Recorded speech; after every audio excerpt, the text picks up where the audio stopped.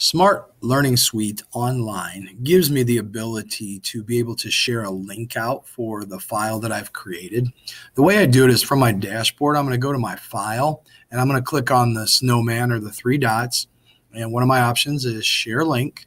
When I click on that, I have an option that I can either push out a link to another teacher so they can use the same file, or I can let students be able to access this outside of class, which is nice if you'd like to use it for a student who is sick or something along those lines.